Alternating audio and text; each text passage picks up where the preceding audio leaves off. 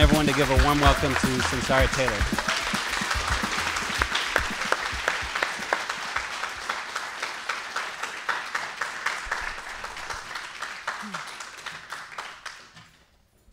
Thank you.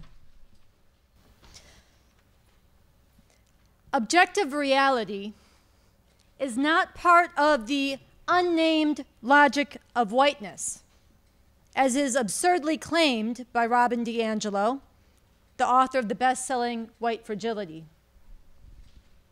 Objective reality is also not a part of white supremacist culture, as is argued in a widely circulated tract by Tima Okun. And reason and rationality are not masculinist approaches to knowledge building, as is argued by way too many feminist and black feminist theorists. All of these identity politics-based denials of objective reality, and the countless others that could be cited, are complete garbage. They are bonkers. They blind you to what is really going on in this world. They blind you to the source of the problems and to the possibility of radical change. They blind you to the fact that a whole different, better world is possible. And whatever the intents of these particular authors and the many more who could be cited, the anti-scientific methodologies that they promote keep you away from figuring out the source of the problems that humanity faces and how we could actually get free. They talk about inclusion, representation, and equity within this system, but they blind you to how we could get rid of this system through an actual revolution and get emancipated. Emancipated from white supremacy, emancipated from patriarchy, emancipated from the American chauvinism that is killing this planet and that is bringing us closer every day to the threat of nuclear war, and emancipated from the capitalist imperialist system that requires these hateful relations among the people. They talk about harm and trauma and mental health days, but they never talk about, and still less do they do anything about, the Christian fascist, theocratic, white supremacist movement that is moving aggressively to lock in an even more nightmarish version of America. I am going to get into all of that.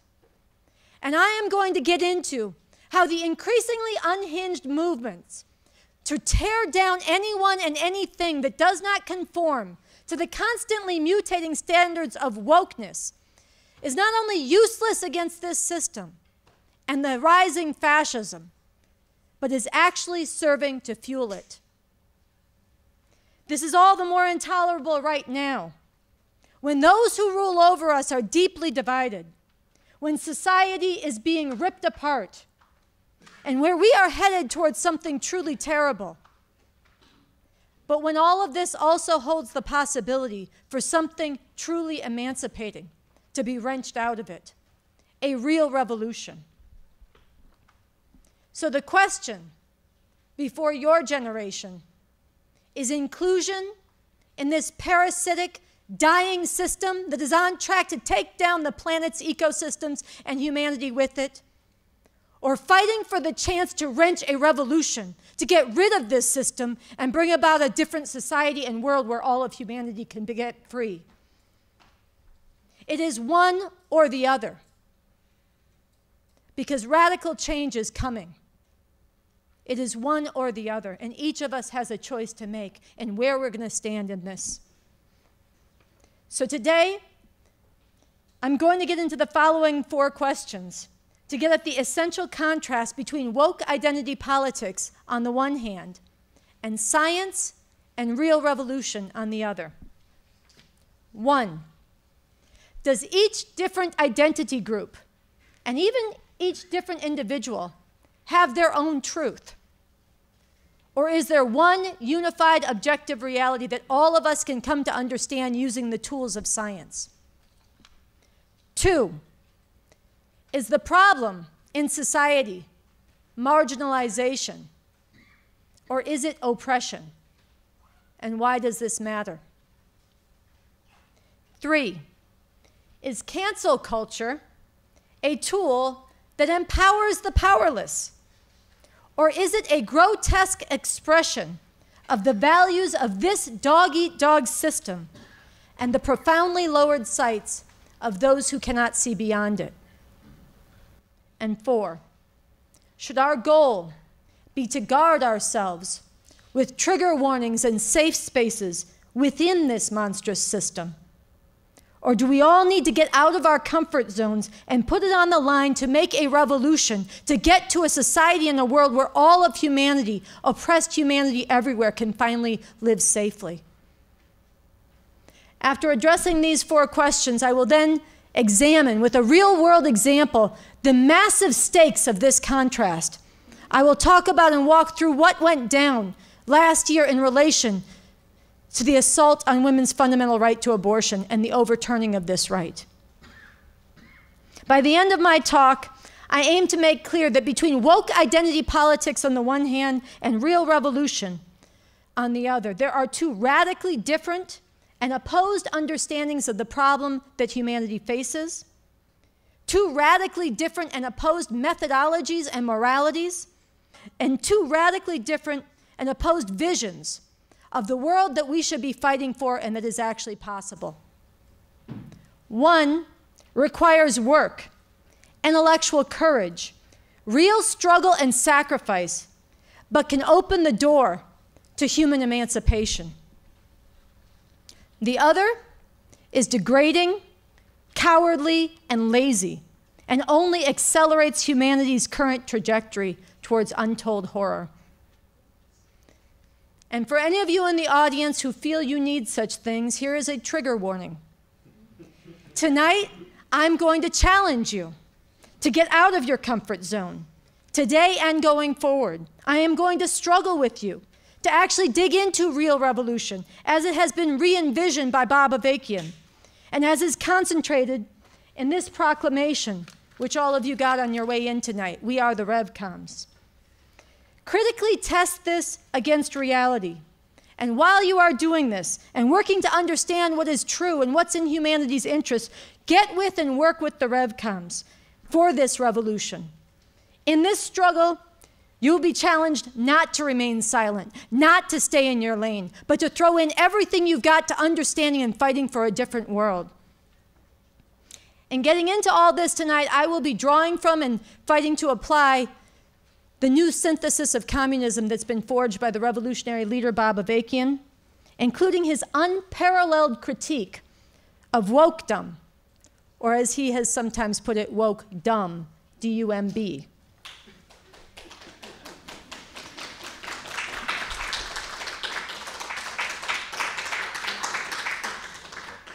Bob Avakian, B.A., became a revolutionary in the 1960s. He worked closely with the leaders of the Black Panther Party in their most revolutionary days. He fought against the Vietnam War and much more. And through this experience, and through struggling with others over what is the problem that humanity faces and what is the solution, he became a revolutionary communist. But unlike so many of his generation in the 1960s, he never made peace with this system. In fact, his heart for the people and his outrage at the way this system grinds up humanity has only deepened. And he has deepened humanity's understanding that all of this is completely unnecessary, that there is a whole different way people could be living here and all over the world through a real revolution. And he has done the work to envision and lay out a blueprint for how a radically new society brought about through this revolution would function and go to work to uproot all forms of exploitation and oppression. And recently, he has led in recognizing and fighting for people to seize on the rare opportunity that is before us now to make this revolution real. So with that, let's dive in. 1, do we each have our own truth? Or is there one unified objective reality that anyone can discover using the tools of science? Woke identity politics insists that because different identity groups and even different people have different experiences, that therefore everyone has their own truth. And you hear this all the time. Your truth, my truth, his truth, her truth. Woke identity politics also claims that only those who directly experience marginalization can truly understand it, or what must be done about it. Everyone else, especially old white men, should check their privilege, stay in their lanes, and follow the marginalized. This is wrong. Contrary to the ludicrous claims that I began this speech with, there is one objective reality, and it does actually exist. We all live in it. The planet is warming due to man-driven climate change for all of us. That's not my truth. That's not your truth. That is objectively true. It's true because it corresponds to reality. It can be proven with evidence. And it would be true even if everybody of every identity refused to acknowledge it. Just like the earth was round, even when everybody living thought it was flat. Now, of course, different people do have different experiences, and this matters. But this does not mean that there are different realities. Take the experience of a black woman living in the Harlem housing projects who keeps the binoculars next to her window, so that every time her 13-year-old son goes down 16 floors down, she can look out the window with her binoculars and watch him cross the street to the bodega to get a snack or a soda to make sure, because she lives in the everyday terror that this will happen, to make sure that this is not the day that he will be stopped by a cop, brutalized, or even killed. This is a true story. The experience of this black woman tells you a tremendous amount about the society that we live in, and everybody should learn from it. But that is just a start. Experience does not tell you why this is happening. And sometimes experience can lead you to the wrong conclusions. For example, many black and Latino youth in that same housing project in Harlem think and deeply believe from very real, very direct experience that their enemy is another set of youth who look just like them 1 or 2 projects over. To understand what is really true takes science. It takes looking beneath the surface. It takes looking at the larger reality that any particular experience is part of. Does a particular experience concentrate a larger pattern, or is it an anomaly? And if it's part of a pattern, what is that pattern rooted in? All right, we have...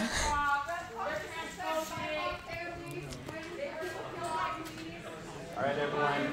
I want to let you know that there will be a question and answer session. Hold on. All right, so I want to welcome the woke crowd, the unthinking, knee-jerk woke crowd. Come on in. Let me see your flyer. I would like one.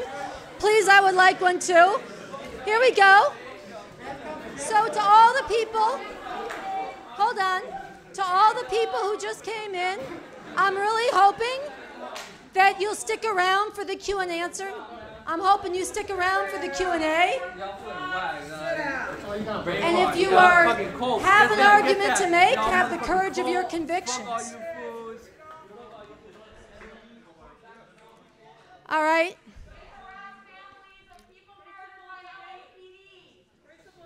All right, so here we go.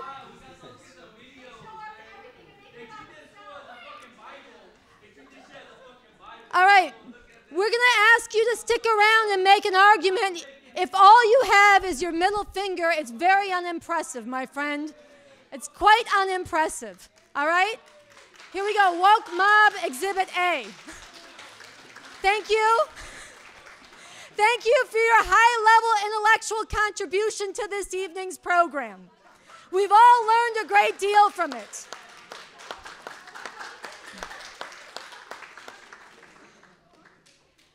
All right, so I'm going to take a little detour from my talk. I'm going to return to experience, but I just have to say, who is RevCom? Transphobic cult and pyramid scheme recruiting at UCLA. They put this on a flyer, and they're afraid to stand and defend it. And I'd be happy to go at it over any of this. And we will talk about it in the Q&A, but this is lies and slander, and it's cheap fear-mongering and disruption and bullshit. But I hope and I expect that most of you came tonight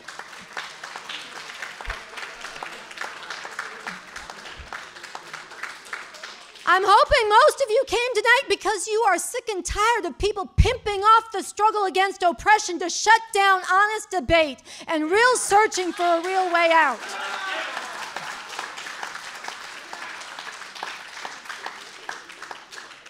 So I'm going to continue, and we're going to get into this and much more in the question and answer. But I was saying experience alone does not tell you what leads to the ongoing terror experienced by this black woman in the housing projects. Experience alone doesn't tell you, these black youth and Latino youth in those same projects, who their real enemy is. For that, you need science. You need to look at the larger world. You need to look at what any given particular experience is part of. Is it part of a pattern, or is it an anomaly? And if it's part of a pattern, what is that pattern rooted in? And can it be changed? And how could it be changed? By looking at that reality and the roots of it. Experience cannot tell that black woman in Harlem why her grandfather and others like him could find work relatively easily, even though it meant being brutally exploited in backbreaking and dangerous jobs in meat packing and steel mills and auto plants. And why her son and his friends and other youth like him can't find work at all. Experience cannot tell you that. And experience cannot tell the youth who their real enemy is. For that, you need science, and you need to apply science to looking at what has led to this. You need to examine the system of capitalism imperialism that is what the oppression of black people is rooted in and driven forward by. You need to look at the fact that over the last 40 to 50 years, this system has gone through major changes. And it has become more profitable for the capitalist exploiters to exploit people across borders in Mexico, Brazil, and China, and to throw huge numbers of black people out of work and lock them into poverty and conditions of desperation. That is a system that you have to study and understand to understand why the conditions of this woman's grandfather are different than those of her son, even as the oppression continues. Science can show you that it is this system that has set up and encouraged the youth in these projects to fight and even kill each other, while also criminalizing them, unleashing their pigs to brutalize them and hunt them down, and lock them up in mass incarceration in prisons that have mushroomed in these same recent decades. Science can also show you how all this can be ended, not by making reforms within this system, but by overthrowing this system. And while we're on this, let me say there is little that reeks more of a condescending savior than the notion that the oppressed do not need to understand and cannot handle more than their own direct experience.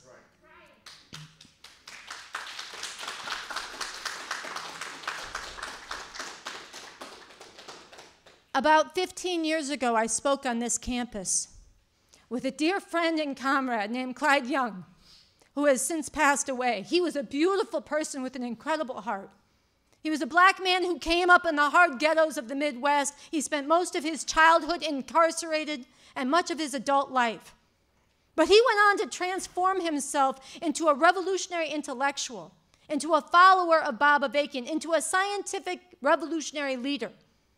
But this didn't spring from him being on the streets and treated like dirt by this system. That trained him to go out and rob other people. He had to transform himself. He had to fight to do that. He had to fight to take up theory and study, even in the harsh conditions of prison.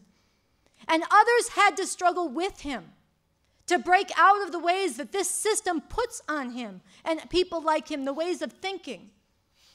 And there are other people in this room tonight who, like Clyde Young, came up under the boot of this system and have transformed themselves, and who will be the first to tell you not to condescend to them and talk to them like children, and who will be the first to tell you the enormous respect and appreciation they have for Bob Avakian because he has enough respect for them to struggle with them like hell, to become critical thinkers, and to rise to what they are capable of as scientific strategic commanders in a real revolution.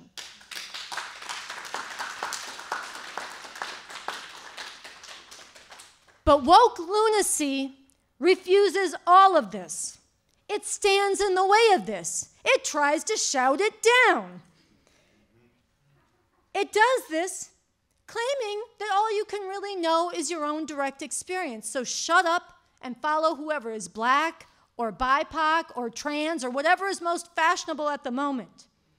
But all this keeps people trapped at the surface, ignorant of and unable to learn the deeper causes of things, left prey to being manipulated by charlatans who commodify oppressed identity to tell you to follow them, fall in line regardless of where it is they are leading you. Do we really need more of this shit? More of people's oppression being pimped off of and played on while the horrors of this world grind on? No. We need people from every background taking up the tools of science and the rigor of evaluating what everyone has to say up against objective reality and asking, if we follow this, will it lead towards ending oppression or reinforcing it? 2, is the problem in society and the world marginalization or is it oppression? And why does this matter? Wokesters talk constantly about the marginalized. Rarely do they talk about oppression. But if you think that the problem is that some identity groups are cast to the margins of society, then the solution that flows from that is to fight for inclusion of those groups, or at least some from within those groups, in the center of society. And we hear this demand for inclusion all the time, and for centering the marginalized. But ask yourself, did it make any difference at all to Tyree Nichols that the 5 cops who beat him mercilessly as he cried out for his mother and pleaded calmly with them to stop, they beat him to death? Did it matter to him that those 5 cops were black? No. Did it matter to him that the head of the police department was a black female police chief? No. Ask yourself, what about the 12 and 13 and 16-year-old immigrant children who were kidnapped by your government at the border? They are being deprived of an education and basic literacy right now. And as you can read about in a searing piece at revcom.us, they are being forced right now to work in slave-like conditions in this country, producing products for Ben & Jerry's, General Motors, Pepsi, J.Crew, and other U.S. corporations. Do you think it would make all this worth it to them, to their parents, if they learned that the high-level Biden official who suppressed exposure about this crime was Susan Rice, a black female? Or what about the 526 children in Gaza who were slaughtered in 2014 by Israeli security forces? Do you think they give a damn that this was backed by Hillary Clinton, a female Secretary of State, and Barack Obama, the first black president? Wokesters act as if the advancement of a few individuals from among different oppressed groups within this system, or clawing to the top of this system, somehow serves the oppressed as a whole. It does not. Now, of course, discrimination at every level of society needs to be fought. But the problem is not marginalization. It is oppression, the pressing down of whole groups of people. And if you recognize that, then the question becomes, what is it going to take to uproot this oppression? Which means you have to look at the system that it is rooted in. It is the system of capitalism imperialism. And uprooting this oppression requires overthrowing this system. So do you want to continue this insanity of squandering your energies, putting new faces on the same rotten system as it destroys our planet and humanity's future? No. We need to get organized now. You need to get with the rev comms now so that we can seize this rare time to actually overthrow this system and get beyond this oppression. 3, is cancel culture a tool that empowers the powerless? Or is it a grotesque expression of the values of this dog-eat-dog system of capitalism, imperialism, and the profoundly lowered sights of those who cannot see beyond it? Those who defend cancel culture claim it is the way to level the playing field, to allow everyday people to take down the powerful who they otherwise would not be able to touch. Ernest Owens, for example, in his book, The Case for Cancel Culture, calls it a democratic tool that works to liberate us all. This is wrong on so many levels. First, what are the methods and what is the morality of cancel culture? It is to go through someone's entire life to find something they did wrong, whether significant or trivial or maybe fabricated, and then reduce them to it, shame them for it, and throw them away. Rather than looking at the arc of someone's life to determine what is the main thing about them and how are they changing, or how they could change if they were struggled with, they are canceled. Anyone defends them, they get canceled too. All this erases nuance or complexity, as well as the presumption of innocence. Accusations alone are treated as proof of guilt. This is revenge. This has nothing to do with justice. And these days, people get canceled not just for doing something wrong, but for daring to do things that are very good, while being the, quote, wrong identity. Dana Schutz painted a powerful piece commemorating the open casket of Emmett Till. And this work was included in the 2017 Whitney Biennial. But then some woke hustlers came out and trashed her because she was white and it was not her story to tell, and demanded not only that the artwork be taken down, but that it be destroyed. Destroying artwork that you don't agree with? You know who else does that? The Taliban. And as much as their particular dogma might differ from the wokesters, the fundamental methodology is not any different. But let's look deeper. What is the underlying premise of cancel culture? It's that people cannot change. And if people cannot change, then the world can't change. How convenient for this system and for the woke lackeys clawing to get a piece of this system. But this is not true. If it were true, Detroit Red, who went around robbing people, never could have become Malcolm X. If it were true, US soldiers who witnessed and even carried out horrific atrocities in Vietnam could never have returned to this country and at great risk to themselves told the world the truth about what they witnessed and then gone down to the White House and thrown their medals over the fence in one of the most heroic and courageous anti-war acts of their generation.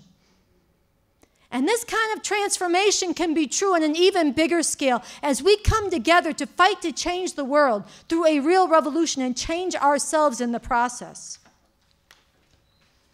So do you really want to feed this destructive, degrading, demoralizing dynamic of cancel culture?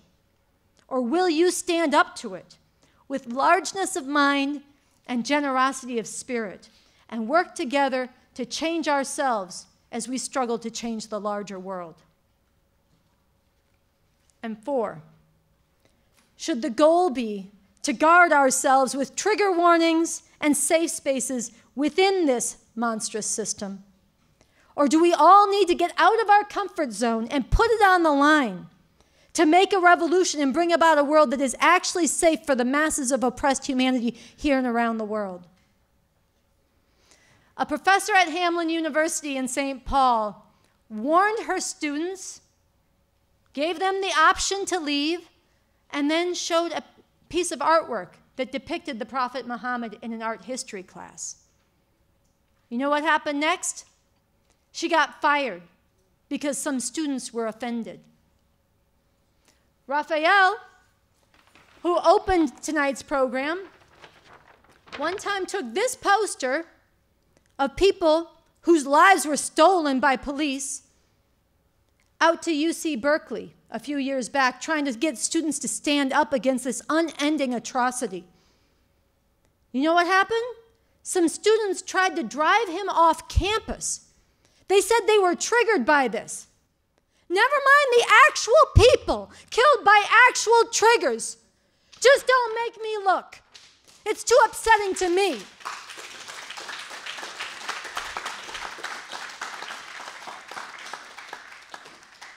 I was once part of a group of people who was ejected by police under threat of arrest from a so-called reproductive rights conference at Hampshire College.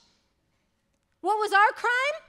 So we had a table, we were registered, part of the conference, and we're talking about the atrocities done to women, the assault on women's right to abortion, the massive sexual slavery that goes on by the millions and millions around the world. And some student came up to us and wanted to argue that sex work is really empowerment and agency.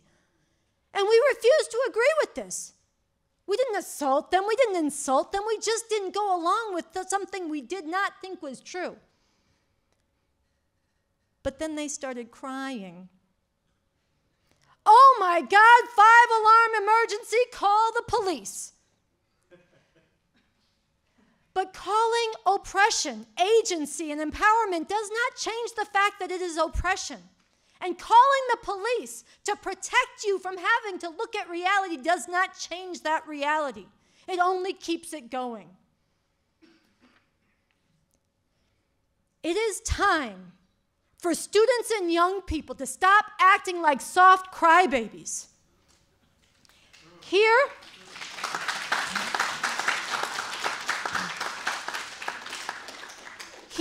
I want to quote from Bob Avakian in a very important work he did called Something Terrible or Something Truly Emancipating. He said, enough of woke folk who act as if it is actually oppressed people, or as they like to call it, the marginalized, who are fragile beings, constantly need in the protection of safe spaces, lest they fall apart at the mere appearance of a triggering phenomenon. And since when are universities and other institutions supposed to be places where you are safe? Not just from physical violence of one kind or another, and from overtly threatening or clearly degrading verbal assaults, but from ideas, statements, etc., that simply make you uncomfortable. How are you going to change the world if you are in danger of falling apart at things like that?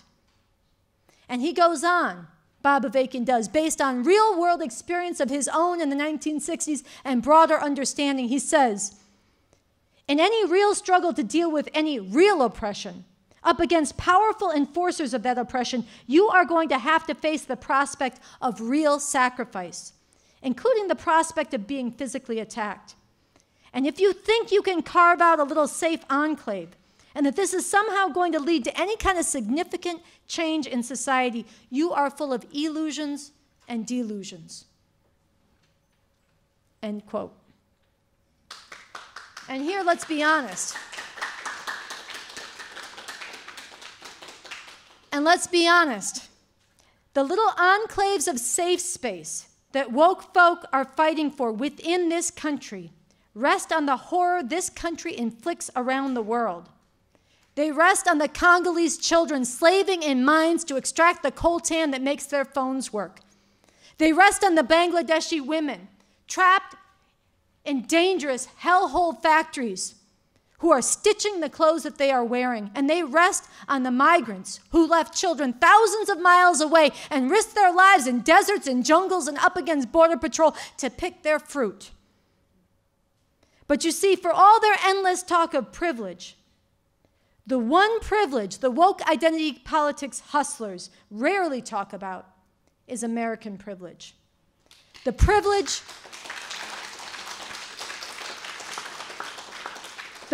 that comes from living in the USA, a country that plunders the world and whose wealth and power rests on brutal exploitation and oppression throughout the world, backed up through massive violence enforced by the US military. These woke hustlers want all they can get of that kind of privilege. Is that what you want? Or do you want to end this? So having addressed these 4 questions, I want to move now and take some time to examine how all this played out in the face of what can only be described as the most massive assault on women's lives in at least 3 generations, the overturning of the right to abortion last year. I want to compare what we, the RevComs, did, the followers of Bob Avakian, versus what the woke identity politics hustlers did in response to this attack. So I want to start with our approach to the truth. For our part, we started by making an analysis of reality. What was actually happening and why? And here it helped profoundly that Bob Avakian has been ahead of the curve for decades in analyzing the threat posed by Christian fascism and how their attack on abortion is deadly serious and is a concentration of the fight over whether women, yes, women, will be enslaved or emancipated. And more recently, as I mentioned, Bob Avakian analyzed the larger situation that this fight over abortion is happening within. A rare time when this whole country is splitting apart. This country is more divided than it has been since before the Civil War. And the crisis it is currently going through will not be resolved within the norms and the structures that have held this society together since then. Currently, this is headed towards disaster, but it also holds a heightened chance to make a real revolution. This is because millions and millions of people's lives and assumptions about this country are being jolted and torn apart. The ripping away of abortion rights is one example of this. It is forcing many people to question things in new ways. Bob Avakian told the truth about this boldly in the major talk that I quoted from earlier, Something Terrible or Something Truly Emancipating, and in other works. And we RevComs spread this. And we also boldly told the truth about what's concentrated in the particular fight over abortion, that forcing women to have children against their will by denying them abortion is female enslavement.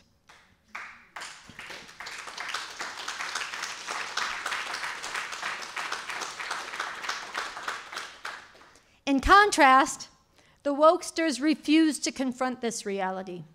They downplayed the threat to abortion, and they attacked us for stating it. They called us racist for calling it female enslavement. But what else do you call the state violently, forcibly controlling somebody's body, women's bodies, in the most intimate, life-shattering, and life-lasting way? And if you really want to fight against racism when it comes to abortion, how about standing up against the fact that those who will be hit hardest, among those hit hardest, will be black and brown women? The wokesters accused us of fear-mongering for using wire coat hangers and bloody pants to portray how women die without access to legal abortion, even though this is true. And there are women being sent home from hospitals right now to bleed out and risk their lives because of abortion bans. They called us transphobic, and it continues, and TERFs for simply using the word women rather than pretending like the assault on abortion was motivated by some genderless attack on people with uteruses. And this is bad faith bullshit. Here I want to cite just one of many places where Bob Avakian made very clear how we see this attack and trans rights.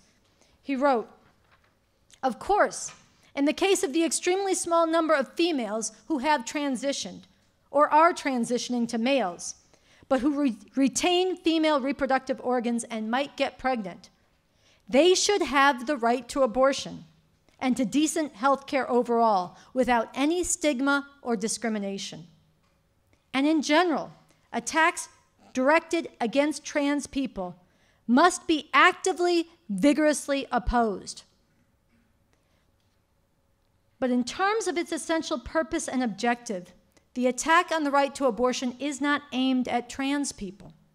The attack on the right to abortion is a move to further intensify the already horrific oppression of women, denying them control of their lives and their very bodies, reducing them to breeders of children, cruelly subordinating them to men in a patriarchal, male supremacist society. Forced motherhood is, in fact, female enslavement. End quote.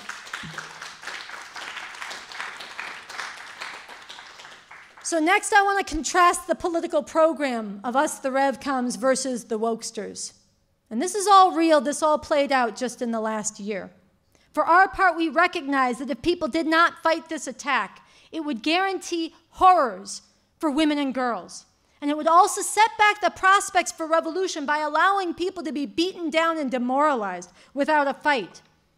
But conversely, we understood that if the pent-up fury of millions and millions of women and girls at thousands of years of patriarchal degradation and oppression were unleashed and millions more stood with them, that we had a fighting chance to stop the fascist Supreme Court from taking this right away. And that we had to take this chance, and through waging this fight, we could actually strengthen people to go forward for revolution. This was a real prospect and possibility. It was not a guarantee. It would have been hard, but it was possible. And it might have happened had these woke hustlers and the Democratic Party not attacked and stood in the way of it. But we waged real struggle even in the face of these attacks. I reached out to others from very diverse political perspectives, and we came together and initiated a movement with the green bandana, Rise Up for Abortion Rights. And our mission was to unite all who could possibly be united, to take to the streets a mass, nonviolent, relentless protest, to stop the Supreme Court from taking this right from half of society. And we, through courageous truth-telling and bold disruptive protests, forced awake millions in this society. Some of us went to jail, myself and others, putting it on the line to wake others up to fight. We waged struggle. And we actually did bring forward tens of thousands of people to fight against this, including many, many furious young women who saw their whole futures and lives on the line. And in contrast, the Wokesters capitulated in advance. They told people the lie, that it didn't matter if the Supreme Court overturned abortion rights, because they just helped people with uteruses travel to other states to get abortions. And besides, they'd spread the abortion pill so people could manage their own abortions at home, and they insisted delusionally that this would be impossible to suppress. These woke hustlers focused attention on the handful of people who could be helped in this way, while joining the fascists in erasing the masses of women and girls who are already suffering, and more who will come behind them. I am talking about, on average, at least 5,000 women a month who have been denied access to abortion in this country who otherwise would have had an abortion. And I am talking about the millions and millions more who live with the threat of that hanging over their heads right now in 14 states and many more in the balance. So finally, let's compare and contrast the principles and the methods and morality of the Revcoms versus the Wokesters. For our part, we fought hard for people to look at and understand what was giving rise to this assault. Where was it coming from? What was it rooted in? What would it take to stop it? And to debate this out with principle. And Bob Avakian modeled this more than anybody else with article after article going into this. And Bob Avakian also fought for and modeled the kind of standards we should have as we struggle with each other over analysis of the problem and strategy to fight it. And I want to quote from one of the places he did this. He said, "This struggle needs to be waged in a principled way, not descending into personal attacks or engaging in slanders of people with whom you disagree, but honestly examining the substance of different approaches, where they will lead, and whether they will strengthen or weaken the critical fight for the right to abortion and for a more just society overall." End quote. But for their part, the Wokesters refused to engage any of these arguments. Instead, they descended precisely into personal attacks and slanders. They spread lies and reactionary anti-communism. They waged a full, all-out character assassination campaign against Bob Avakian and against myself. You know how in Monopoly there's the get out of jail free card. Well, these woke hustlers played the get out of thought free card by accusing and smearing Bob Avakian as some kind of a cult leader, and me of some kind of a groomer for this cult. As scary people you should stay away from, run away from, not think about what we're saying, lest we assert our mind control. This is a manipulative, unprincipled, and cowardly way to keep people from engaging or thinking critically about what we're actually saying. They couldn't make an argument against it. They didn't want to stand up and air that out, so instead they lied, slandered, attacked, and fear-mongered. And shamefully, in this culture where way too many people follow rumors rather than evidence, and where people go along even with things they disagree with rather than sticking their neck out and risk getting canceled themselves, way too many people let themselves get played by this and fell away. But did any of this woke opportunism reflect the truth?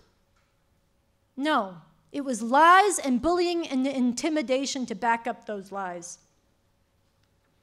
Did any of this help protect abortion rights? No. It strengthened the fascist assault by taking a wrecking ball to the one movement that was leading people to stand up, and by erasing women and therefore disorienting people as to what was actually at stake. And did all this tearing down of Bob Avakian and myself and the people from different perspectives and Rise Up for Abortion Rights based on the lie that we were TERFs and transphobes, did any of this do anything to stop the more than 500 anti-trans laws that have been introduced or passed just in the last year? No. These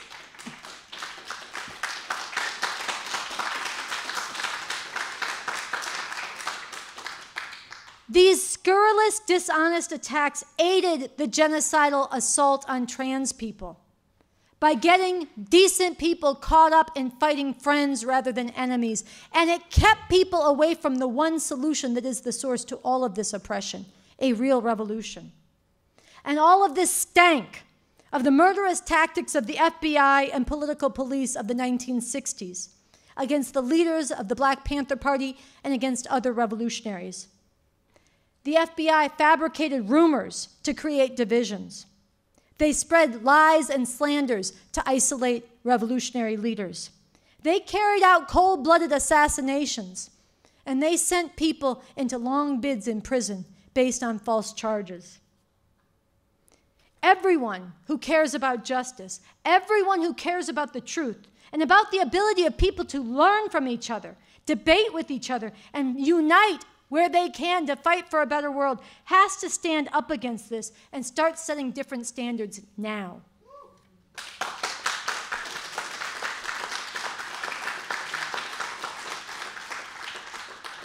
But you see, the woke hustlers don't want you thinking about or debating all this, especially not revolution.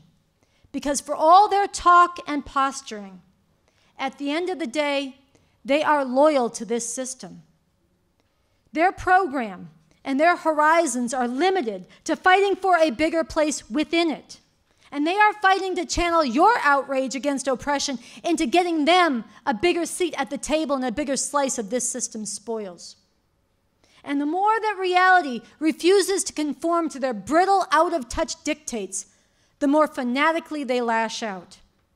And the more ludicrously they do this, the more the fascists seize on it to caricature and attack every real cry for justice. And the more the fascists escalate, the more the wokesters retreat from and lash out against anyone who dares to wage the struggle that must be waged against this. And all this feeds the wider silence and passivity of millions of decent people who need to be standing up, searching for answers and fighting for a different future now. This woke lunacy is not just a dead end. It is actively doing harm. It is time. In fact, it is long past time to stand up to this and reject it. It is time to lift our sights to and fight for the radically different society and world that is possible through an actual revolution, to seize the unique chance to bring about what is envisioned in this Constitution for the new Socialist Republic in North America, authored by Bob Avakian. And if you haven't read this, then you really don't know what is possible. Imagine living in a society where the economy was not geared towards profit above all else, at the cost of the planet and billions of people, but was instead geared towards meeting people's needs, repairing the environment, and serving the fight for liberation the world over. Imagine if new ideas, especially ideas that challenge tradition and authority, even the authority of those leading the new society, including, yes, the communists, were not shot down, but was engaged and debated, measured up against reality and whether it could help move society forward. Imagine a system that did not require and immediately put an end to the brutal murder by police and occupying armies around the world. Imagine a society that gave backing to women and differently gendered people as they fought to uproot every vestige of remaining patriarchal attitudes and relations, to scientists and youth innovating new forms of environmentally sustainable development, to artists and others striking out in new directions, and to a culture where people's diversity was celebrated at the same time that our community and shared future was fostered. Imagine all of this as part of a society being led to move together with the people of the world towards real emancipation. Dig into this Constitution, debate it, spread it, measure it up against the exploiter's U.S. Constitution, and tune in every week to the RNL, the Revolution Nothing Less show, to learn more about and connect with this revolution. And right now, as the horrors of this system are mounting, and the fascists are seizing on this crisis that is ripping through society, do not stand aside. Do not leave here tonight thinking, wow, I'm glad somebody's speaking up about this. Get with the RevComs. Sign up tonight. Spend your summer learning about and working with us to spread this revolution everywhere. And in moving to conclude, I want to read and ask you to take to heart these words from Bob Avakian.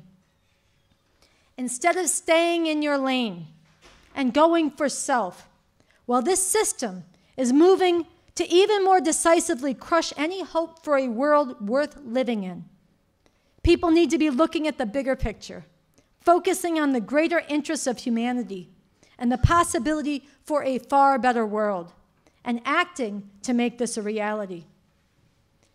Instead of finding excuses to go along with the way things have been, standing apart from or even bad-mouthing the revolution, people need to get with this revolution and not throw away the rare opportunity to be part of bringing something much better into being.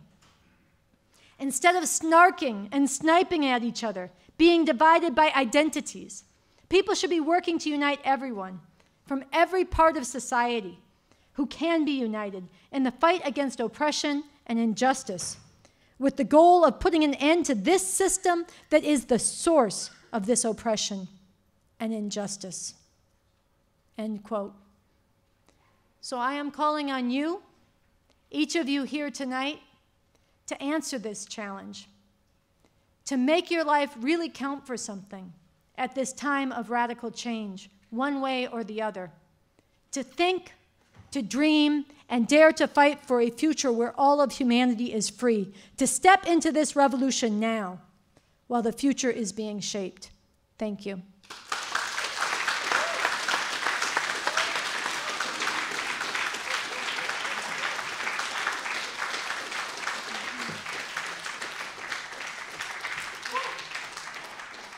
All right, thank you, Sunsara. In just a moment, about 5 minutes, we'll open it up for the question and answer. But before we do that, I want to remind everyone that this event tonight is just the beginning of a major effort to take on the whole framework of woke identity politics on college campuses and beyond as a key part of bringing forward a new generation of revolutionaries and putting real revolution on the map. So we are calling on each of you here tonight to help make this event a springboard to reach even more people nationwide and impact all of society.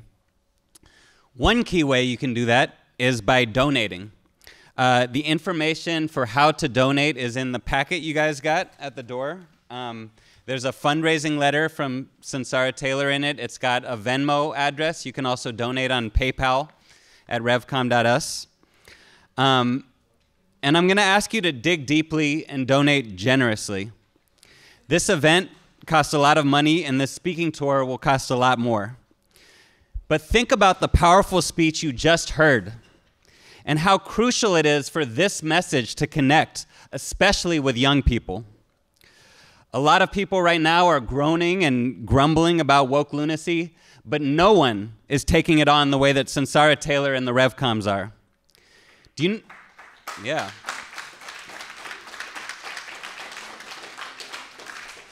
Do you know how many students just in the last couple weeks on this campus have told us how sick and tired they are of this woke identity politics? How it suppresses like much needed conversations, shuts down debate? How suffocating and paralyzing it is to be told to stay in your lane and not speak out and not fight against injustice and oppression just because it doesn't affect you directly? Do you know how many professors we've talked to who tell us that they feel like they're walking on eggshells and afraid they might get targeted and canceled if they say the wrong thing? You know, I spoke with a professor just a couple days ago who told me he would love to invite us into his classroom to announce the event, but he was afraid to do so. Think about the human potential, the conscience, the questioning, the desire to act for a better world that's being sat on, intimidated, misdirected in harmful ways.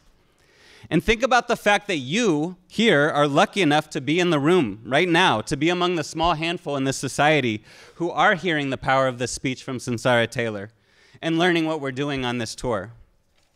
That professor should give $500, $1,000 to enable this message to reach tens of thousands and soon millions of people. And you need to do the same. Even as you're sorting out what exactly you think of everything you've heard tonight, what you think about the revolution and the new communism Sunsara was talking about, you need to support this speaking tour. You need to support this speech getting out everywhere, and you need to support this speaker, Sunsara Taylor, because not everyone is intimidated by this. There's someone out here who's not afraid to stand up to the bully.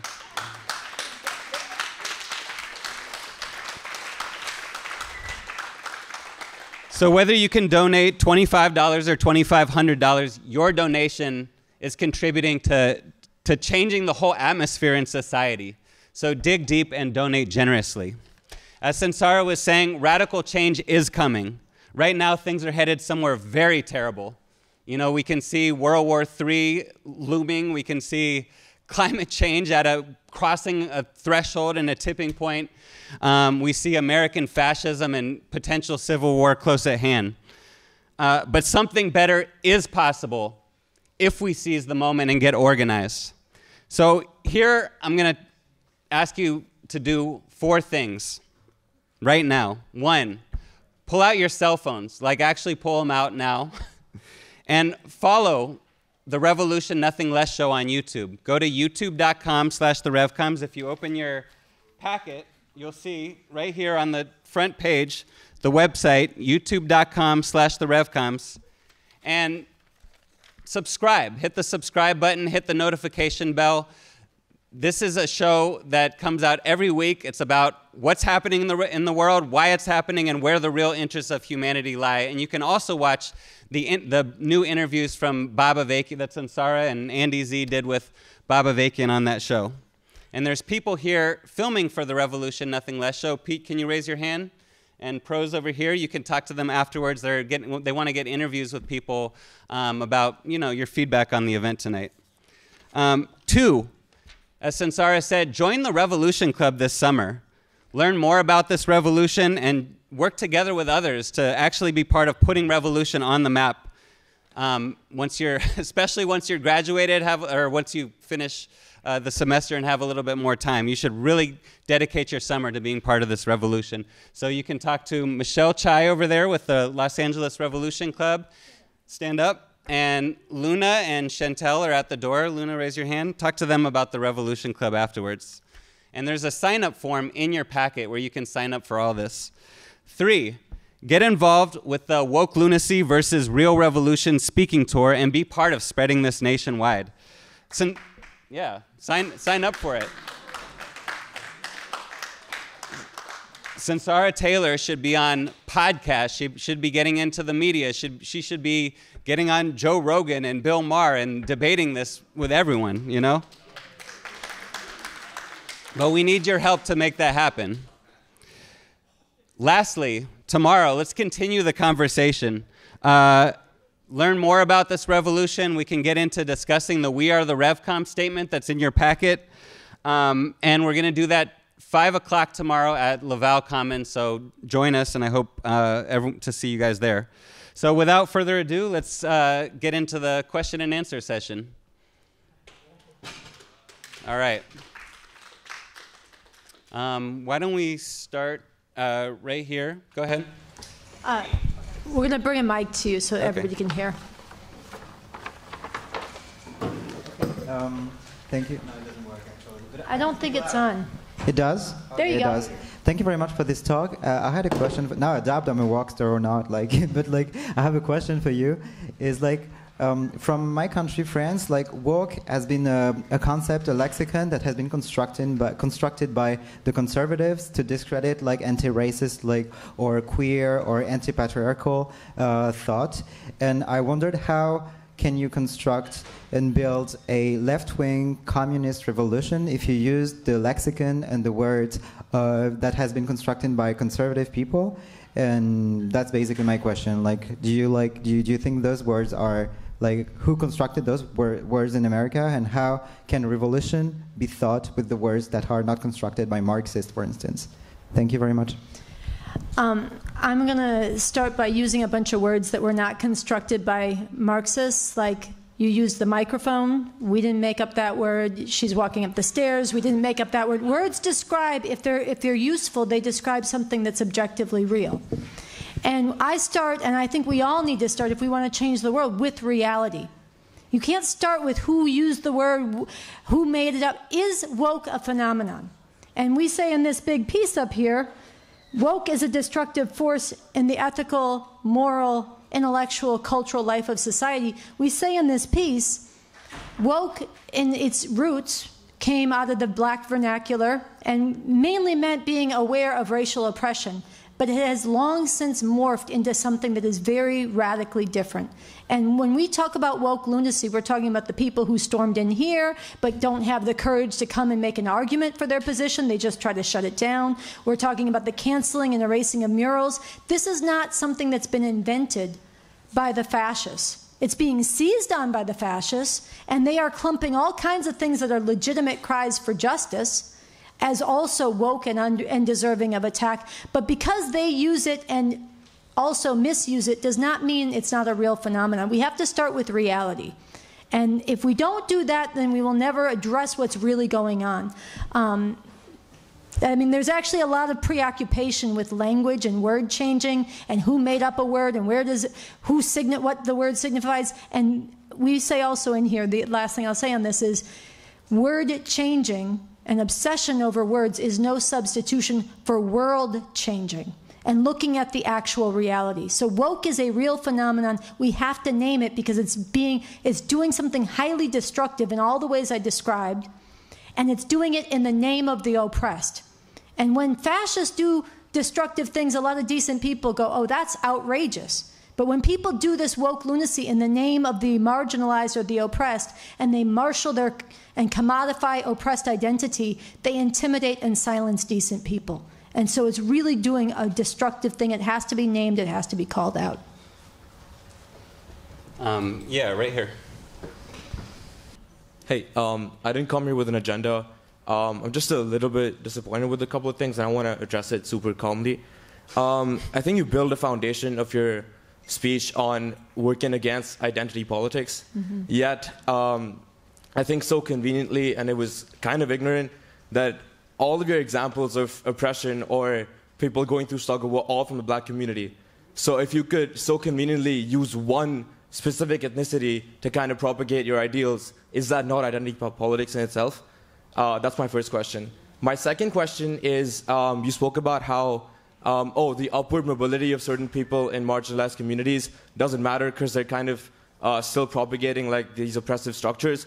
But since you're so empathetic to the rights and the ways that black people feel, are you disregarding the kind of role models that Nelson Mandela was, or like Martin Luther King was, or even like a Jay-Z was, right? Like people that made progress in their communities and inspired people to do better are somehow not appreciated now because they're like fulfilling some oppressor's needs, which didn't make sense to me. I feel like, yes, there's a lot of stupidity on the far left that needs to be addressed, but fighting it with more stupidity is not going to help, right? We need to fight with compromise and reason, and just throwing the word science around doesn't make it rational. It's just like, I'm sorry if this sounds offensive, but I study science and engineering, and nothing was scientific in the first half of the conversation. It was just, oh, I'm going to abuse the fact that one certain community went through a lot of bad things in my country, and I'm going to use that to kind of propagate what I feel about them, right? Which sounded a little ignorant in my opinion. So I just want to know your views on that. Well, let me start with your first question, which is that you allege I only spoke about what black people face in this society, and that that's a form of identity politics. In fact, it is not. First of all, I spoke about the Bangladeshi women in the sweatshops sewing our clothes. I talked about women who've been forced to have children against their will in that form of enslavement. I spoke about trans people who have faced over 500 laws this year introduced or passed, not to mention the terror that's enforced against them. I spoke about what happens on this planet as a whole as it is heating due to the destruction of climate change driven forward by the system of capitalism, imperialism. So if you missed all that, I'm not surprised if you also missed some of the scientific undergirdings of it. But to be fair, I will walk through it again. I speak about black people in a very pronounced way when we come to revolution because the exploitation, the enslavement, the dehumanization, and the degradation that's been inflicted on black people is foundational to this society and this system. And that is scientifically a fact. It's evidence-based. The wealth of this country, the territorial reach of this country, the military strength of this country got its roots in American slavery, the chattel slavery of black people. And then on that foundation, the ideology of white supremacy, of black inferiority, was propagated. It was made a bedrock, of one of the glues of this society, and it has been woven into this society ever since. The forms of oppression have changed. It took a civil war to end slavery, but then what happened? After not even 10 years of Reconstruction, where black people were brought into some rights within this country, that was betrayed. The troops were pulled out, and black people were re-enslaved in new conditions, slavery by another name, sharecropping for generations, serf-like conditions enforced through terror, lynch mob terror and violence. And the troops were pulled out to go and finish off the extermination of the native peoples. Okay? Then another generation comes up in the face of changes in the U.S. economy and the need to pull black people out of the South and into the factories. Black people stood up and they waged struggle in a civil rights movement. They gave their lives. They stood up. White people stood with them. They went down from the north and stood with them. This upended Jim Crow. It was heroic that many did just unbelievably brave things. And then that was dismantled. And what did this system come back with? A new Jim Crow of mass incarceration that has ground up millions of black lives. So when I tell the story, this is science, when I tell the story of a black woman in Harlem with binoculars next to her window watching in terror every time her 12-year-old, 13-year-old son crosses the street because of what police do every day to black people. Every fucking day. When I talk about that, that is a particular that concentrates a huge reality that is defining to this country. And that's scientifically true. It's evidence-based. It's woven into the fabric of this society. It's culture, it's economics, and it's global reach. And so we could debate. If you want to argue that's not scientific, bring some evidence. If you didn't hear the science, then please. No, go ahead. Go ahead. Tell me that it's a marginal thing. Tell me that to talk about that, I'm pimping off of it. I'm acknowledging reality. You want to say it's not defining to this country, that we shouldn't talk about it? I want you to talk about it. I am talking about it, yeah. Okay, so just the fact that something actually happened or is true, doesn't, anything that's empirically based is not science, right? It's like saying anything that's true is scientifically, like, it's science. It's not. So I understand what Okay. you're trying to say. Okay, let me help. Oh, go ahead. Maybe he should get the mic. I understand that your point is I want to be building arguments based on reason and rationale. Here, take the mic just so it gets. I understand that your point is I want to be building arguments on reason and rationale, but that doesn't mean that it's scientific, and that doesn't mean that it's false or wrong. Okay. I'm saying that the validity of your argument doesn't increase by throwing the word science out. Is all I was trying to say. Okay, so I would argue that science actually can be applied to all of reality, not just narrowly in engineering or in the natural sciences. No, this is important. What you're raising is widely felt, it's widely believed, it's widely taught, I'm sure, on this campus, that you can apply science to medicine, to nature, to the natural world. There's the hard sciences, but when you get to social reality, it's just opinions, it's experience, whatever. No. You can apply science to everything. Everything that is part of reality, which societies are, can be analyzed scientifically. Yeah. All science means, in a universal sense, is it's an evidence-based process. You gather evidence about reality, and you look for the deeper causes of the patterns in reality. And you can apply that to a society, just like you can apply it to a rainforest, just like you can apply it to a virus. You can say, what is the most defining thing about any given society? What undergirds it? What are the laws and its functioning? And a scientific analysis of this society says the most defining thing about this country is it's a capitalist, imperialist mode of production. That all of our needs are met through exploitation and people laboring in conditions all over the world to get the food we need, the clothes we wear, the pens we use, the microphones. All of this is created through global networks of production. And that all of our cultures, all of our ways of living, all of our ways of relating grow out of and have to reflect and more or less correspond to that. And so when we live in a society where the exploitation and oppression of black people has been woven into that mode of production all the way down to today, it leads to the culture and the society and the kind of police terror that we have today. That's applying science to a social contradiction. And so that's one example. There was other questions he raised. You want to say something? Yeah, and an unscientific approach to society would say, look, here in America, we're all a bunch of individuals. You know, there's some social mobility. It's not like under feudalism, right, where, you know, you're a peasant, you're born a peasant, you die a peasant, or you're born a noble. Under capitalism, there's a little bit of social mobility. So, hey, Jay-Z, you know, he made it. He's a billionaire, so therefore, in America, anyone can make it. No, that would be and this is some great victory for black people, right? Jay-Z, a great victory for black people. Big Pimpin', that's a great role model for oppressed people. You know, this is how they fool you. This is how they fool you in this society. You know, they say, oh, in America, anyone can make it. This system is grinding up the lives of the masses of people. It's a capitalist system with white supremacy built into it. The masses of people are having their lives terrorized and ground up here and even more so all over the world.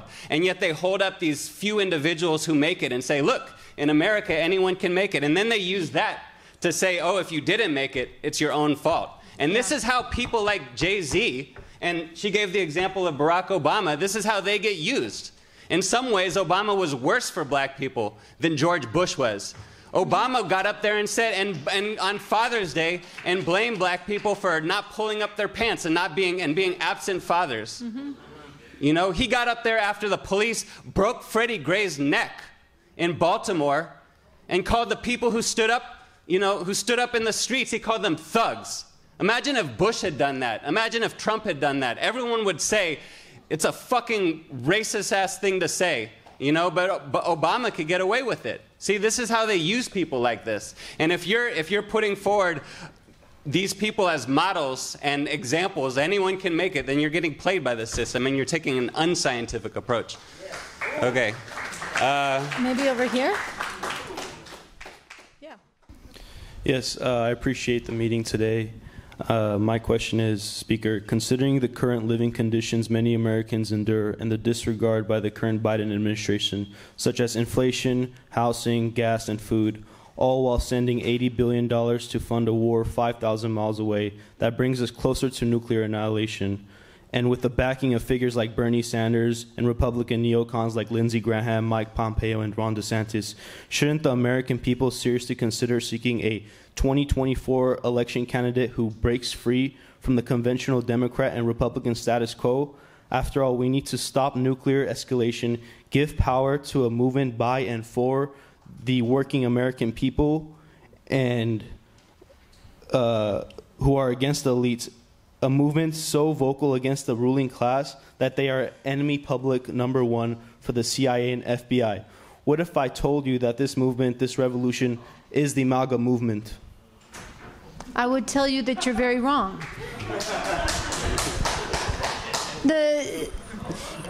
Look, you can list, I'll tell you, you can list 1,001 things wrong with Biden. I mean, 1996 crime bill that is part of the mass incarceration, the fact that he is taking us and playing nuclear brinksmanship with Russia in Ukraine and moving us closer to war with China. You can name a million things wrong with Biden, and it will not make that white supremacist, fascist feces, Donald Trump, a hero of the people. Okay? Donald Trump, who has said, and people have to take this seriously, this is a bunch of, he has said, I'm running for, first of all, they staged a coup attempt. And you know what a failed coup attempt is? It is a dress rehearsal. And very few of them face serious charges, and most of the people who stood up against that have now been purged from the Republican Party.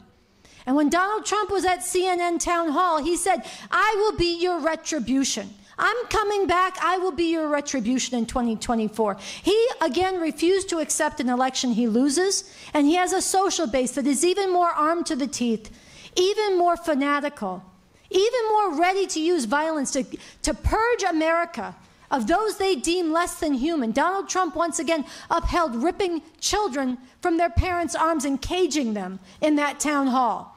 These are crimes against humanity. And they are being prepared in the offing right now. And the people in this country and all the decent people in this room better take note.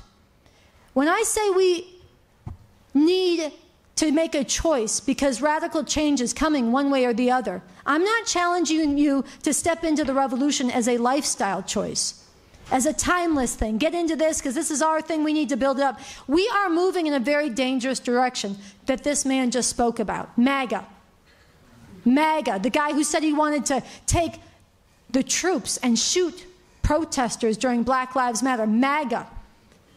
With the Republican Abbott governor in Texas, who just pardoned a guy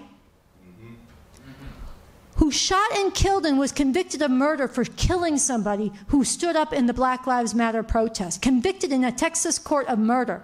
And he said, I'm going to pardon you. Giving the green light to that kind of slaughter. This is what one half the country is preparing for. And the other half the country, and this is why we have to struggle against this woke shit, is caught up canceling each other over pronouns, obsessing with their feelings and their identities, and seeking safe spaces and trigger warnings, which are bullshit. There is no safe space in a nuclear war. There is no safe space in a fascist America. And there is no safe space for most people on this planet today. So I'm challenging those of you who are not deluded into MAGA bullshit to actually step into the revolution and spread this revolution, get organized with this now while we still have a chance, while we have an opportunity to wrench this in a different direction. I'm putting that challenge very much to all of you who are still sorting out your thinking, to sign up tonight, to get organized with us, to get into this We Are the RevCon statement, to spread it, to join the Revolution Club, to join this tour and help spread this tour, because we have to wake up so many others in this country who are sleeping through this right now. So that's what I want to say about that. You want to say anything? We'll go to another question. I kind of want to get this guy in the T-shirt, and then we'll come in front. Yeah, they both got T-shirts. Okay. No, the grayish, purplish, bluish T-shirt and the ponytail. There we go. And then we'll come down in front. I promise I won't bogart your mic. I appreciated everything you said against the woke ideology. When My first comment is I still don't really see the connection between anti-wokeism and communism. Mm-hmm. And so my question is, you are very correct in espousing an evidence-based approach to pretty much everything, especially policy. So what is the evidence that communism is a better form of government than what we currently have? Okay, those are two very good questions. Thank you.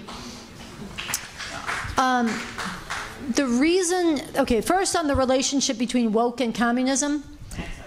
Anti-woke, okay. Anti-wokeism and communism is woke right now today in this society among decent people, among people who actually do care about white supremacy, who oppose it, who don't care about it with a kind of a happy feeling, but care about it like they actually know this is a horror, who care about what's being done to women, who care about the planet, the health of the environment and the ecosystems, the people, the decent people. Wokeism is the dominant form of accommodation to this system. And it is the dominant form of intimidation of people from standing up against this system. And that's why we have to take it on. Because people as they are right now, the decent people really are caught up in, and it's like an infestation on the college campuses in hiding from reality. That's why I gave the examples of him taking this poster out. And the students, instead of saying, let's stand up and fight to stop this, they said, get off our campus, you're upsetting me. You know, a few years back at Antioch, a man who made a film about Juanita Young, whose son Malcolm Ferguson was killed by police, went to Antioch College, showed this film. And this was before the big uprisings, that people, where this made it in everybody's public conscience. And it was the first time these students were hearing about this horrendous murder that's so systematic and systemic. And instead of getting into that and what needs to be done, instead they all debated the fact and decided that this white filmmaker had no right to make the film. And that's all they wanted to talk about. It's a form of avoiding the struggle and avoiding the fact that it does take struggle, it does take risk, it does take getting out of your comfort zone, and it does take thinking scientifically. And the other thing that about wokeism, and it flows out of the relativism, the postmodernism that is so almost universally taught and enforced, is there is a denial of objective reality. It is where I began, that objective reality is part of white supremacist culture, that it's a white European male construct, that it's a form of violence to say that we all have to be evidence-based in what we're saying. Let's just go with the experience and worship the experience of the oppressed. And it's intersectionality, centering the marginalized. Yes, people experience intersecting forms of oppression. That's true. Just like people with diseases might have intersecting diseases and symptoms. But that doesn't tell you anything about what's giving rise to it, what's beneath the surface. And the whole framework of postmodernism, intersectionality, and in its virulent form, wokeism, is anti-scientific. It is against looking beneath the surface. It is, and the wokeism is anti-rational because it shuts down discourse. Who are you to say that? You're not XYZ identity. It's like the guy who wrote the article saying, actually, James Webb wasn't a homophobe. Here's the evidence. I looked it up. It's a misquote. I found the evidence. It was from this other person. They, instead of going, oh, wow, we had the wrong guy, somebody wrote an article against him like 3 days later that said, the straights are here to save us, and said he had no right to speak about it because he wasn't gay. It's anti-rational. So this is, it's both anti-rational, anti-scientific. That's one, not both. It's both anti-scientific and it's anti-revolutionary because it's about fighting for a place within this system rather than looking at the roots of this oppression and the need to overthrow this system. So, which brings me to the second question you asked, very well placed. What is the evidence that communism would be a better system? And it is because every society... I'm going to give you a brief answer, but I'm going to invite you to search for the answer. And it's serious and it's important that there is a search, because this is another thing that's been lied about, maligned, distorted. Not a surprise in a capitalist society that's threatened by this. The fundamental problem in the world today, at the base of everything, is that, or the most defining thing about human societies is we have to reproduce the requirements of life. Food, clothing, shelter. new generations have to be reared. Every society, every human society, that's the most fundamental thing about it. We live today, and then culture grows up on that foundation. Belief systems, relations, ideas, moralities flow out of and reflect that. Today we live in a capitalist imperialist society where the fundamental contradiction of this world, for the first time in human history, is not that there's scarcity. There's enough to meet the needs of all of humanity, to feed, clothe, shelter, and to have a lively and enriched intellectual, cultural, and social life for everybody too. The only reason it doesn't happen is that the massive means of production, the networks of production and transport and communication and technology, they are worked by millions. Socially, billions come together to work to produce all of these things. But what is produced is owned privately by capitalist imperialist, by capitalists, enforced by a capitalist imperialist system, and backed up by laws that are enforced by armies and police. So you have the abundance, but it's privately appropriated, and that's enforced by a state. By overthrowing that state, by overthrowing that system, by implementing a radically different system, you can unleash those same networks of production, that same productive capacity in a different way towards meeting people's social needs, not towards private appropriation. And you can do it by unleashing the most important resource of all, which is human beings who are thrown away and discarded in their creative capacities. And so socialism on the road to communism is a system that is based on that socialized production for the social well-being of the society and the world. And then how you go about running that society and uprooting all the leftovers of this society, how it's trained people to think and act, how you have new laws, how you have new culture, how you have new media, how you have new education, all that and more is spelled out in this Constitution. It's very lively, including a lot of encouragement for debate and critical evaluation, because you need that challenge from every direction and everybody participating in that. So it's a bigger answer. To really answer it, you're right, you'd have to put your, but I'm trying to give you a piece of it and invite you to read this Constitution and do hold it up against the U.S. exploiters version, the U.S. exploiters Constitution. And also on the website, revcom.us right now, Bob Avakian just republished a piece that breaks down the U.S. Constitution and how it is not only written by slave owners, but always and can only protect relations of exploitation. It's a very profound piece. I would invite you to dig into that. Come to Laval tomorrow, talk more. It couldn't be a more important question. We'll go here, and then we'll go there.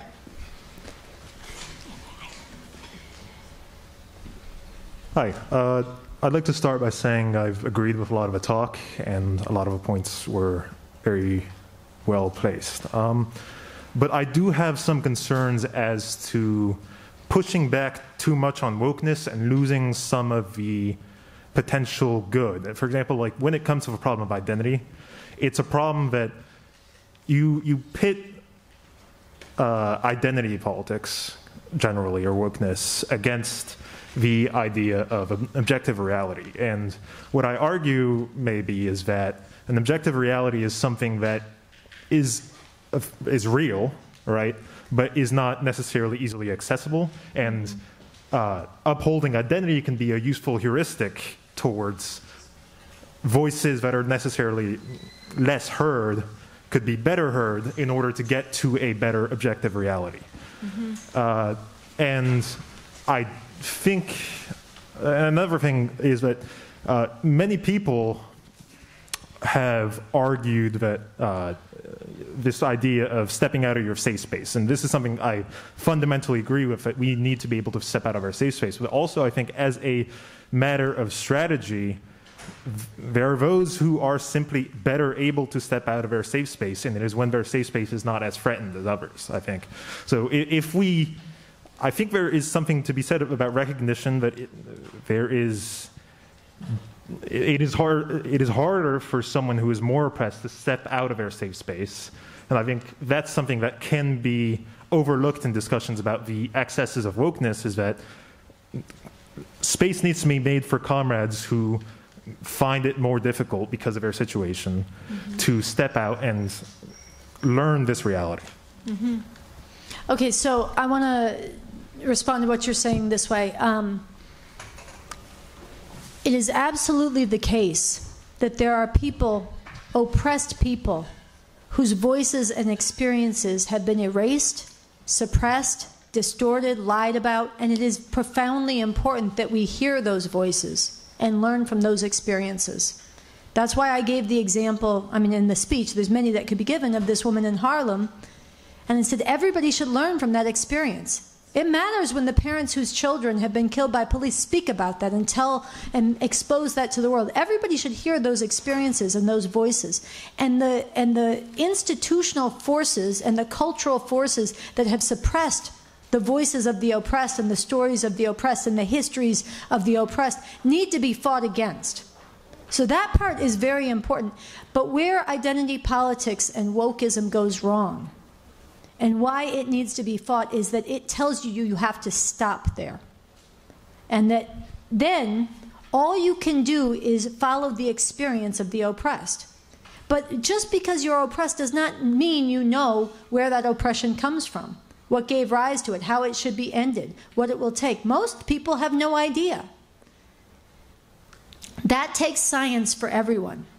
Now, oppressed people, just like anybody else, can take up the tools of science, but there's a struggle between communism and rationality and scientific thinking on the one hand and wokeism on the other, which is actually not just fails to look beneath the surface, but opposes that. And this is where it does great harm. And you do see people, shouting down others, canceling others, refusing to look at the evidence they marshaled because of their identity. And that's destructive. So that was one part of it. You also raised... safe spaces. Oh, safe spaces. It is absolutely the case that some people face much higher risk. When Sean Bell was killed by police, most of you are probably way too young. Some of you probably weren't even born. He was shot 50 times on his wedding day in Queens, Jamaica, Queens, black man. When he was killed by police, we went out, the RevComs went out to the neighborhood that he was killed in and that he lived in, and we organized people. You were part of that, right? Noche Diaz was a big part of that, to stand up against that. And one of the most striking things at the time was that all these young black women came out, and none of the black men came out. Young black men. And as we talked to them, because they were furious. They hated this, but as we talked to them, they all had charges hanging over them. So if they got picked up, you get picked up at a protest. Maybe if you're a student, it's something that's an inconvenience. You want to fight it, but it's not going to threaten your whole life, most likely. But these guys, it could be 15 years. It could be life. They're facing charges already. So it was much more risky for them to get involved. And ways did need to be found for them to get involved in the revolution and in this struggle that didn't have the same immediate risks for them. And people who don't face those risks so immediately need to step out there and join that fight, which is why it's so destructive to tell white people, stay in your lane, that's not your place. It's why it's so destructive to tell everybody, don't concern yourself with oppression that doesn't affect you directly. We need a movement of people that is stepping up and taking and putting ourselves on the line, not retreating from it. So those unevennesses are very real and very profound, and we have to have the maturity to traverse them together. But the goal cannot be realized of safe space for anybody in this system. And so while we should take into account those unevennesses, and people need to put it on the line and take greater risk where they have more ability to do so, everybody has to put it on the line in one way or the other, because this world, there are things bigger than one's safety. Much bigger than any individual safety. And in the struggles, Bob Avakian, I quoted from him, in any real struggle against real oppression, people stand up and they sacrifice. There are many Black Panther Party leaders and fighters who gave their lives. There are many people in the fight for civil rights who gave their lives, and it was right. There were many people who gave their lives in 2020 uprising against the killing of George Floyd and Breonna Taylor, and it was a righteous thing. It was a life given that had meaning. We don't want that to happen, but that's because of the system that we live under that carries out this terror and repression. That violence is on them. And if we want that to stop, we can't hide from it. We have to get them off this system, off the face of the earth and off the backs of humanity. Because every day that they go on, millions and millions of people 1.9 million people in the prisons have no safe space. The millions of women who are pregnant and desperate right now in Kentucky and Texas and Florida, they don't have a safe space. So we have to step out of our comfort zones. And while we do that, we take into account these differences. But safe space as a goal is bankrupt, and it is an illusion. Because there is no safe space in a nuclear war. There is no safe space in a fascist America. And that's where we're headed. So we have to lift our sights, and we have to become much more daring. This guy right here. Hello. So my first question is, why do you think wokeism, whatever you want to call it, became the dominant way of thinking about these issues compared to, something else? Was it just luck, or was there something inevitable about, wokeism that, was there something inherent in wokeism that kind of just made it inevitable? And then my second question is, what is your guys' take on artificial intelligence and its impact? Like, has it had any change, and has it caused any change in the way that you think about your movement at all? Because it's going to kill a lot of jobs. That's true. On AI, I am going to say, if anybody wants to, we should do a salon and a chat sometime about it. We could have an open space. We could do a Zoom. We could find a way to explore it. I'd love to hear people's thinking on it. We are also processing how to understand this. There's a lot of learning going on in this. I'm not prepared to make a global statement about it, except that it is a profound change that we have to learn more about. On your other question about why is wokeism the dominant form of thinking and accommodation among the decent people, was it inevitable? Where did it come from? Was it accident? I think it was neither total accident nor was it inevitable. But I think there are at least two, maybe three, or maybe two major reasons I could point to. One is that there has been, for quite some time, a rejection of, and it corresponds with the defeat of revolutions in the first stage of communist revolutions and of the revolutionary upsurges of the 1960s here and around the world. When those were defeated and people's sights were lowered, one of the things that people reached for instead, and that got institutionalized in academia and in other places, is a lot of relativism, identity politics, and postmodernism, which is, again, anti-scientific and anti-revolutionary.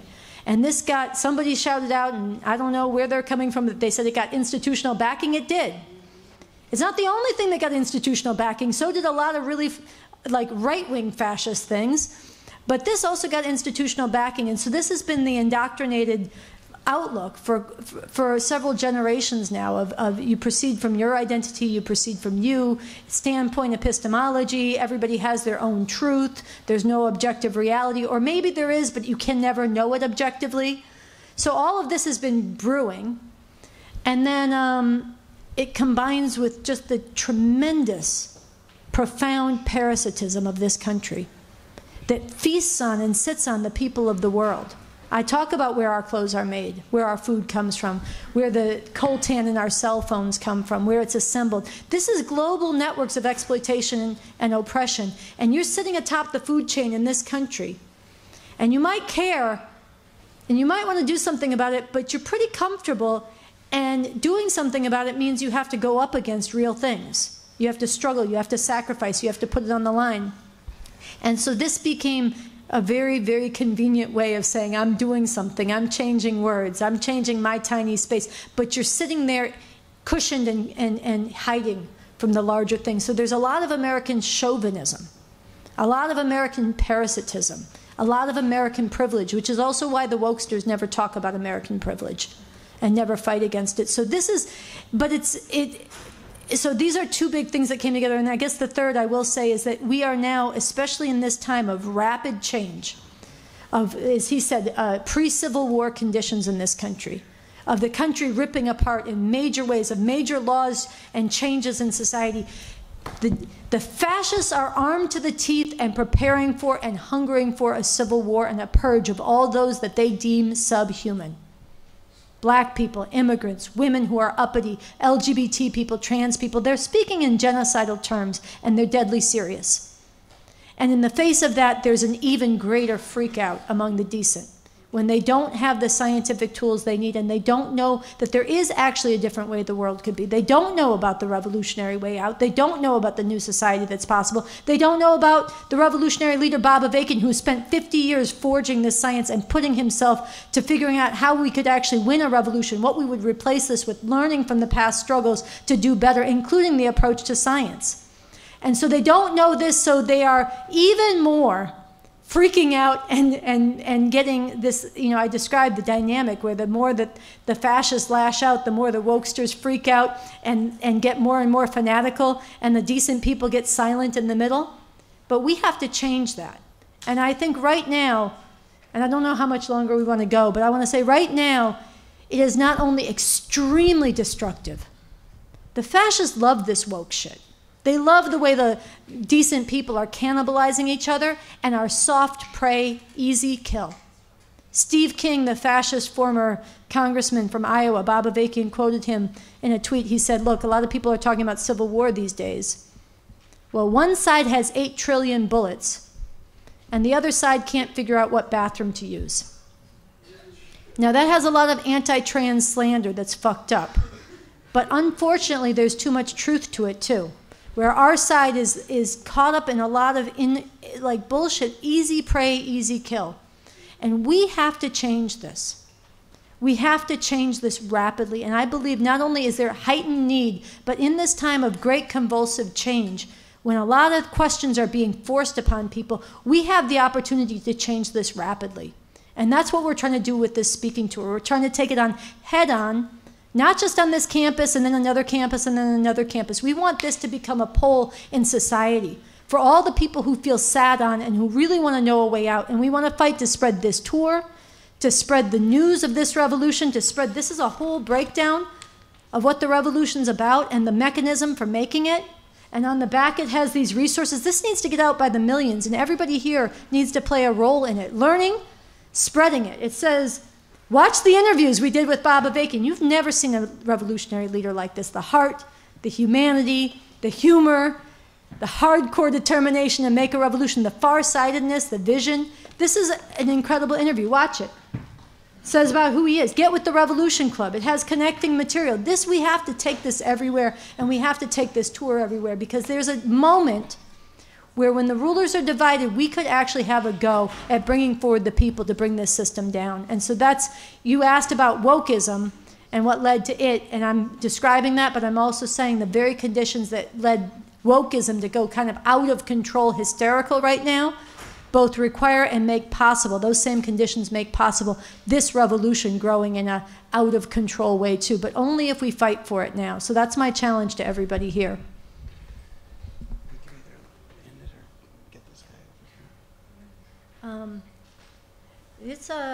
Okay, by the crowd, we had a lot of people trickle out, but those of you who are here, should we take a few more? I want to make sure there's time for mingle and talking, but are most people sticking around?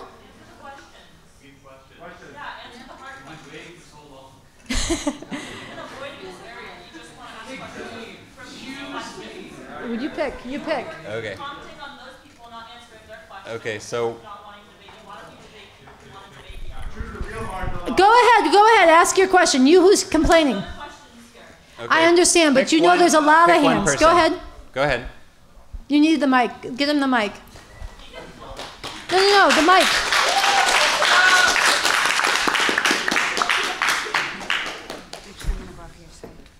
Just, will you come to the aisle so that she could get the mic to you?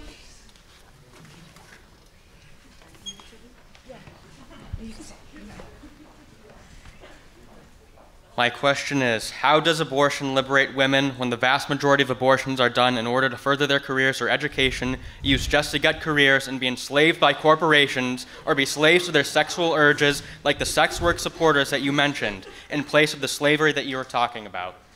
That's a fabulous question.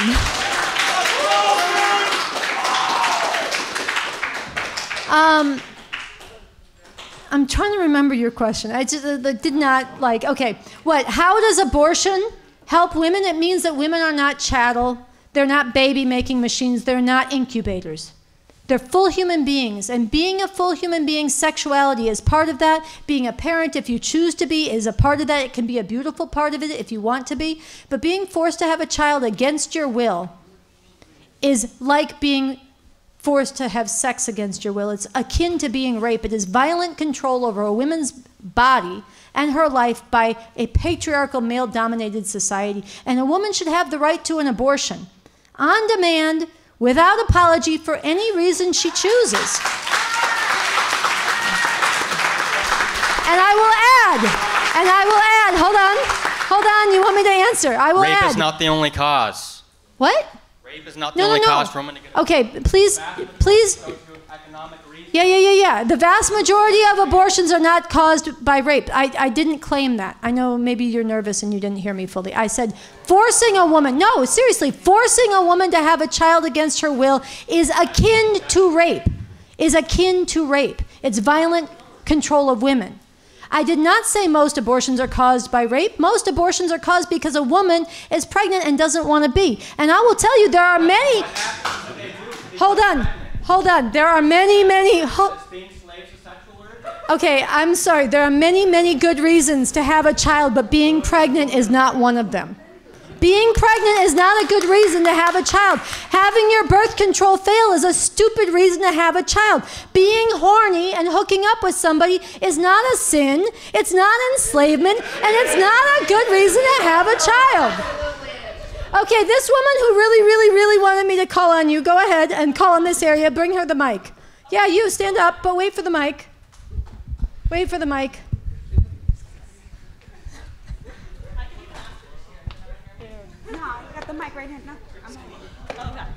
Okay, so when you said that we need a communist government because you wanted everyone to have food, housing, and clothing, I'm just wondering, under like any communist government, if there's ever been a situation where everyone's had food, housing, and clothing. Because like last I've seen, most communist governments, people have starved to death and they've come here.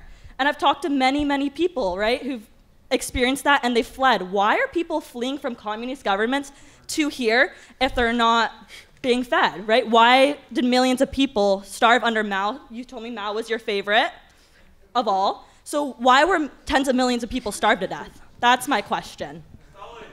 Okay, so actually the goal of communism is not to have everybody have food, clothing. No, I said at the foundation of any society, people have to organize themselves through one mode of production or another to meet the material requirements of life. People have clothing, and people have food, and people have shelter in every human society that continues to reproduce. That's been done under feudalism, it's been done under slavery, it's been done under socialism, it's been done under capitalism. The question is it done through means of exploitation and plunder that leave the vast majority of humanity behind, or is it done to meet the needs of society as a whole and enrich their cultural, intellectual lives? And under socialism and genuine communism, the massive means of production that today are used to make profit for a handful, while the majority of humanity toils. Yes, look at the Congo, look at the children there, see if they have clothing, see what the rags they wear, see where they sleep at night, see what kind of food, clothing, and shelter this system gives to the masses of people who are crossing the Darien Gap right now because of what the U.S. did to this planet. The thousands who are fleeing from Afghanistan because of the U.S.'s war there to Brazil, up through South America, on foot over the Darien Gap, by foot, risking their lives. The Haitians coming. Where are these people coming from? Why are they coming to this country? Because this country, to quote Bob Avakian, has fucked up the rest of the world even worse than they've done to this country.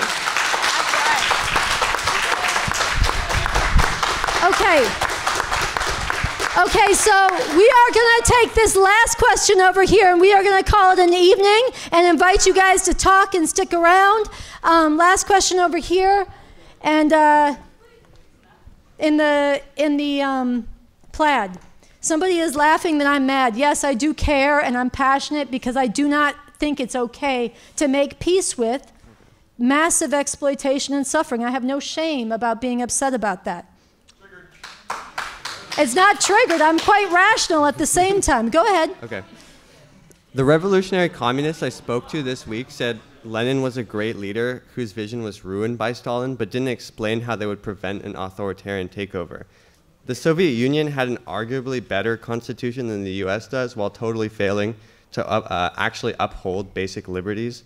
How would you prevent a future communist society from turning into a brutal authoritarian dictatorship like China and the USSR? The best answer is to read this. First of all, there's a lot of distortion on the actual history of communist revolution, which was profoundly liberating and emancipating. And for those who want to know, life expectancy in China in 1949, when they made that revolution, life expectancy for nearly 1 billion people was 32 years old. Because medicine, health care, and food that was grown was all funneled to the cities to a very tiny sliver of colonial oppressors and a ruling elite in China. And through that revolution, they changed the conditions of life so that life expectancy was 65. They more than doubled it. Before that revolution was reversed. Before that revolution was reversed, which is today a capitalist hellhole. So there were profoundly liberating things done by Lenin, done by Mao in those revolutions. But what I am fighting for is not to return to those societies, but to learn from them and build on them. And Bob Avakian has done that, and he's forged a new communism, which is written in here. And so I would invite you. I would invite you.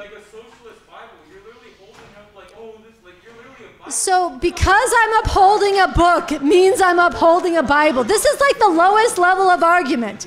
Wait a second. Wait a second. Yeah, said the guy with the Burger King crown. Okay. My point is this: if you're serious and you want to know how we would do better, there are very deep answers. It's not a 20-second soundbite. Would the 40 million people who Mao killed also agree that it was liberating? You know, Mao did not kill 40 million. These are, you're talking about communist history the way people were, the Gone with the Wind teaches the history of the Civil War. No, seriously. 600,000 people died in the U.S. Civil War. Did Lincoln slaughter them? No, this was a war fought to end slavery. It was a war that was to overthrow people who were being held in bondage by violence, okay? Overthrow the people who were holding others in bondage. In Maoist China, he did not kill 40 million. There were famines, but actually Mao transformed that agricultural society to overcome famines and hunger for the first time in Chinese history. He did. And then there were shortcomings in the way he made that revolution, but profoundly liberating things he achieved, and Bob Avakian has studied and learned from it, and yes, he wrote it in a book. Imagine that. Imagine that. And I will uphold this book in a document, and I will challenge any of you to measure this one against the U.S. exploiters' vision of freedom in their constitution, which has led to, by design, not by something they overcame, but by design has led to over 70 invasions of Latin America, plunder around the globe, and now they are hurtling our planet and everyone on it towards environmental catastrophe that could be the end of human civilization. So measure this system that we live under and are trapped within against this, and debate it. And find out what's possible, and spread the word about it, and let's get into it, and let's learn the real history of the actual genuinely liberating socialist revolutions on an evidence-based approach. Because there's a lot to learn from, positive, overwhelmingly, and shortcomings, like there is in anything that people endeavor for the first time. There's a learning curve in communism too, but the biggest mistake and the biggest crime would be to throw the whole thing away and to settle for this horrific nightmare of a society when something far better is possible. Yes. I think we need to end it. So I want to thank everyone for coming, and everyone, let's give another round of applause to Sunsara Taylor.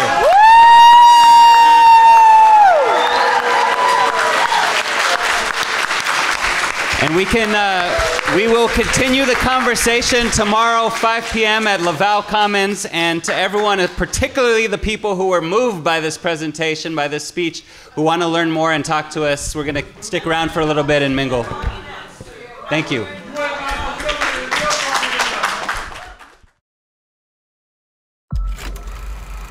The first episode. But there is a way out of all that oppresses we need people a revolution. here and around. Anything else in a final analysis is bullshit. This is a show about revolution. The whole damn system! To get organized for an actual revolution. Break all the chains! We have to make a revolution. George Floyd was murdered. To protect this planet. The right to abortion nationwide hangs in the balance. Nuclear warfare. The world is running out of time. What makes the RNL show the most important program on the internet is that we bring the way out of this madness through a real revolution